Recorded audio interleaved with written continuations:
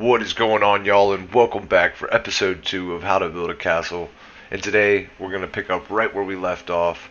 Now I'm going to go ahead and extend this another 3 meters and build another ring around it. So this is going to be the earth wall that surrounds the entire base. And only on this side are we going to have to raise it up. The other side, it's already level with the ground, so we'll actually have to dig down a little bit. But this is going to be our entrance, and we're going to build a little ramp straight down through what is going to be the courtyard to the harbor. But yes, there will be a courtyard in a harbor. So as you can see, we're just going to raise up all the ground, and we're going to make a ring. And as I go, I'm going to place platforms off of the wall so I can just keep the same distance. That way we can make sure that when we come back that it lines up square and we can fill it in nice and pretty. Now just run back and flatten her on out. Got our spacer boards right there, making sure that we're the right distance away. And we're going to come back, and then we're going to slap concrete blocks all the way across. And we're not going to complete the entire wall just right now. We're just going to get the foundation going. And we'll come back and finish maxing it out. So as you can see, that's what we got. You can see all the area we have to raise up right there. But first we're going to build our large stairway down to the harbor, which is going to cut across the courtyard like I said. So I'm going to have to clear all that land out down there, as you can see, which I won't make y'all bear through that. We're digging the moat, you know, because that's just a grueling, grindy process, as anybody knows.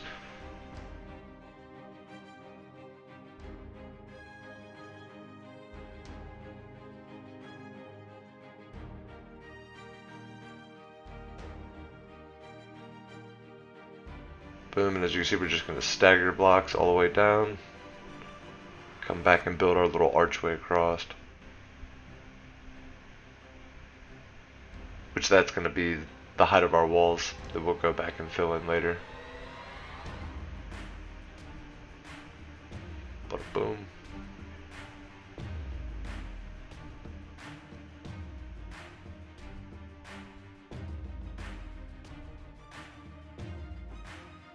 I think I'm going to mount some archers right there around the entrance. So when you're coming up, you're going to have to be quick or you're going to get shot.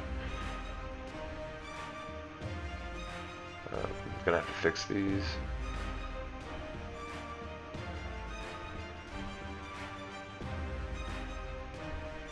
Looking good. Oh yeah. Alright, so like I said before, we're just going to come back and we're going to raise up all the ground inside and level it out. A grueling long process, making sure everything's nice and level, because we are going to eventually start building in there. And then we're going to come back and dig the moat out, just a couple wide. Nothing really goes down in there except for the foliage occasionally. Some of them got spunk.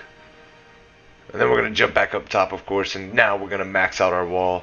And just go up 5 high is what I've been doing from the ground base. That's tall enough. Keep the death mosquitoes out. Not really though, you know, them things are still going to come in here. If they spawn on the outside, they're coming over that wall.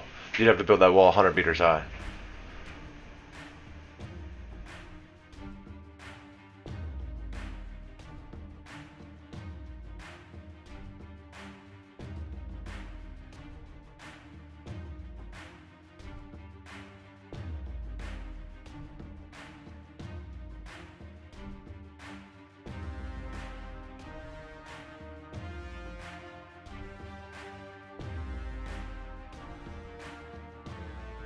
Looking good so far. Mwah. And we're going to have additions too. We're going to add on to these back sides. We've already terraformed and flattened out with the future courtyard. Now I'm going to catch y'all up and show y'all what I did on the roof.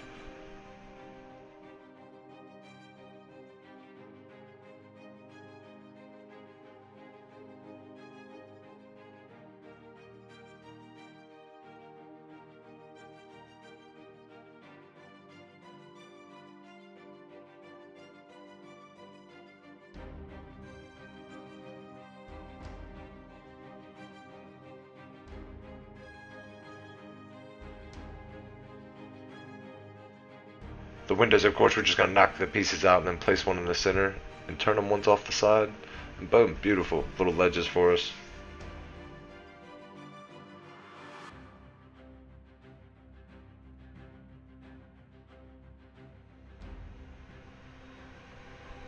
Sexy. Alright, next. Back to the entrance. Run right around. Just like that. Boom. And let's add a little curvature to our walkway here. Who likes playing 90-degree angles for chumps? Oh yeah, level up. Mhm.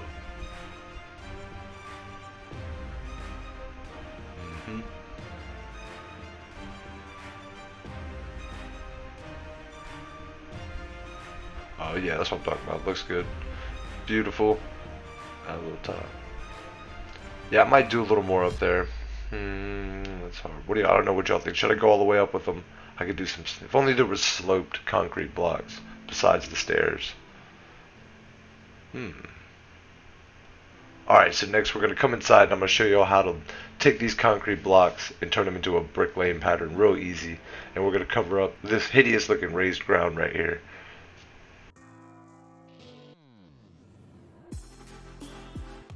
Now once you get that first block placed like that, boom, it's easy to run them. And we're just trying not to let the breaks fall in the same spot. So you want the breaks to land in the middle each time. And this is real life techniques right here used in brick masonry and carpentry. Pro tip. Oh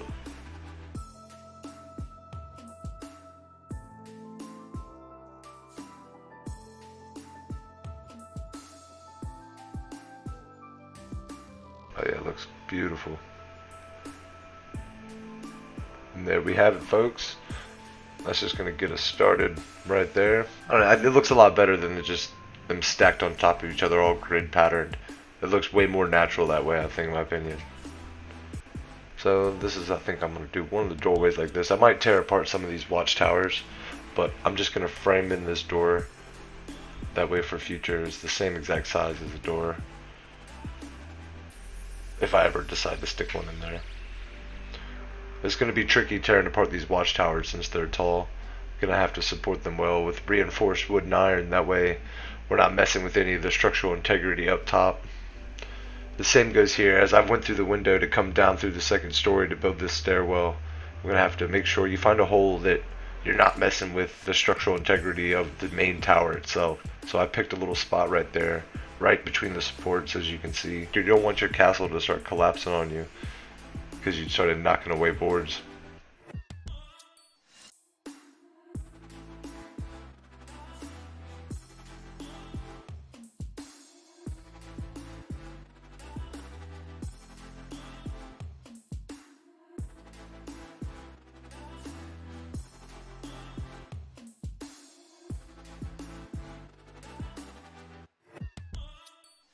After destroying it and rebuilding it 10 times, I decided that this is how I'm going to start it.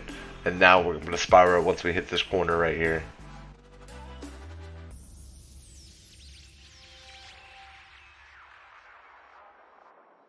Which we'll probably have to tear a whole bunch of this apart as we go. But I'm just going to get the stairs down for a reference. That way I know how much I need to exactly tear off.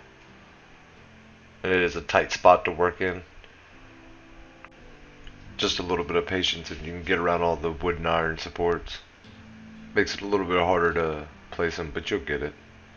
Then I'm going to jump up top and I'm going to make a little subfloor so I can make a hallway right before the entrance to the upstairs. And possibly I'm going to split off and make a third story and continue the wraparound to the third story in the roof. Wraparound staircase, of course. And obviously we didn't need that center reinforcement post like I had originally put right there. The iron held up fine. Now we can fill it all in.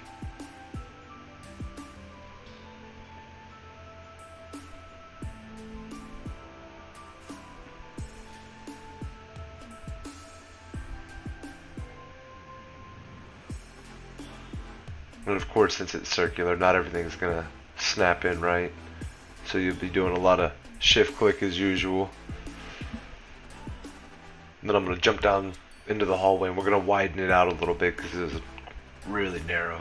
And just be mindful of the supports. You might have to place some iron around to reroute your structural integrity.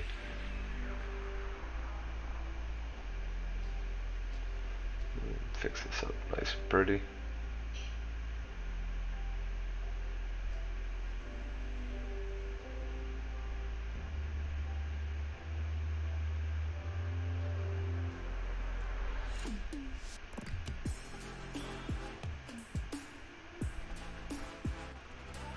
And just keep filling in everything we can.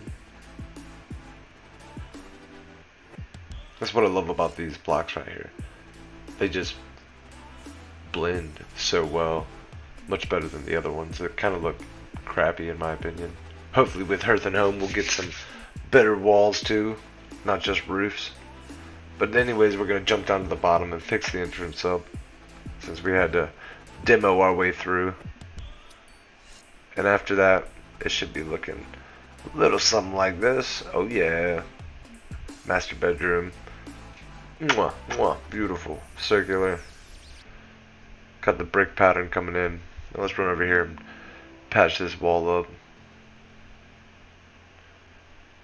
I like how when you do that pattern, it looks like an explosion went through. You know, it does look a little more realistic with that staggered brick pattern.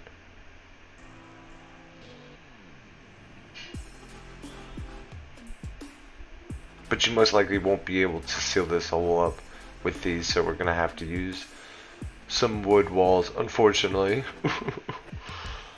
I'm gonna try to use as minimum wood as possible.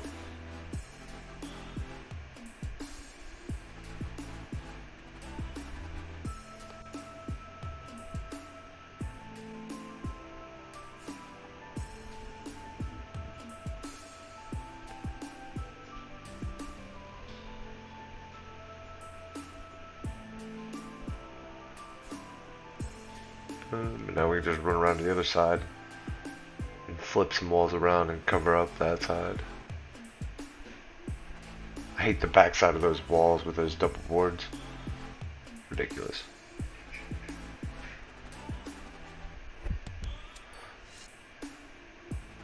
Boom, boom, looking good. And then of course the next step after this would be to blow out the back wall and extend it 20 meters, maybe 10-15 blocks or so. Right there, that's going to be the first addition, and we're going to do the kitchen in there. We'll do the workroom over here with the smelters. We're going to have to make that one multiple stories. It's going to be a bunch of work, a lot of fun. Don't forget to subscribe if you haven't already, and hit that like button for me, and I will catch y'all in the next one.